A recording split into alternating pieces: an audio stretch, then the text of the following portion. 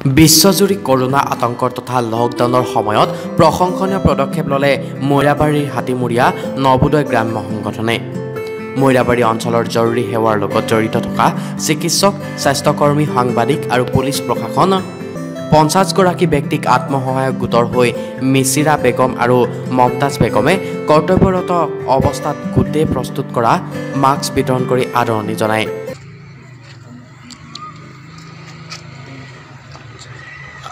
দি পেলাই আগলৈকে দিব।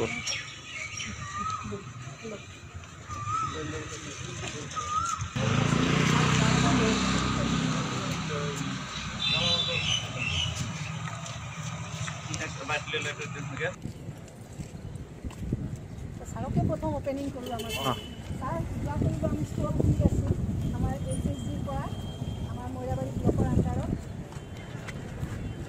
সব কিছু ব্লক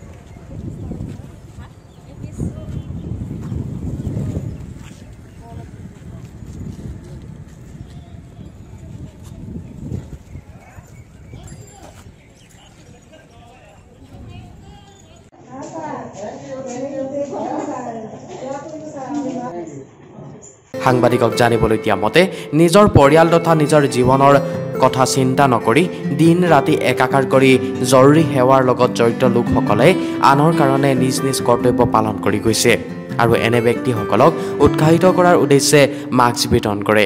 আছে যে ব্লকৰ আন্ডাৰত আমি এসএসজি বিলাকৰ পৰা বনাই 65 ইয়াৰ্ছৰ ওপৰৰ বৃদ্ধ মানুহখিনিক দিছোঁ, ফ্ৰী ডিষ্ট্ৰিবিউশ্যন কৰিছোঁ আৰু 10 বছৰৰ তলৰ ল'ৰা ছোৱালীখিনি প্ৰেগনেণ্ট ওমেন তেওঁলোকক আমি ফ্ৰী দিছোঁ আৰু আমি বনাই পেলাই বেছি আছোঁ। আত্মসহায়ক গোটৰ পৰা আমি আমাৰ 11 গৰাকী টেইলাৰ আছে আৰু আমি মানে আমাৰ এটা ভিউ আছে village organisation Navodaya village organisation তাৰ পৰা আমি দি আছোঁ।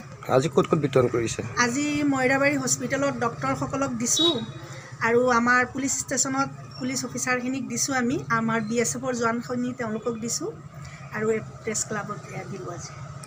আত্মসহায়ক গোটৰ এনে কাৰ্যক বিভিন্ন দল সংগঠনৰ লগতে সচেতন মহলে ভূয়সী প্ৰশংসা কৰিছে।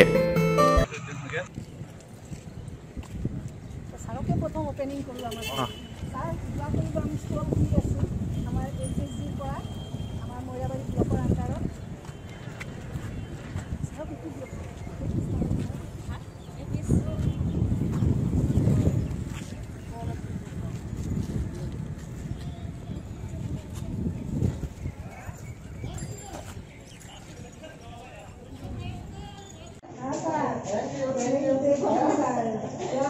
লাহৰীঘাটৰ পৰা মেহবুব আনোৱাৰৰ ৰিপৰ্ট, অসম টুডে।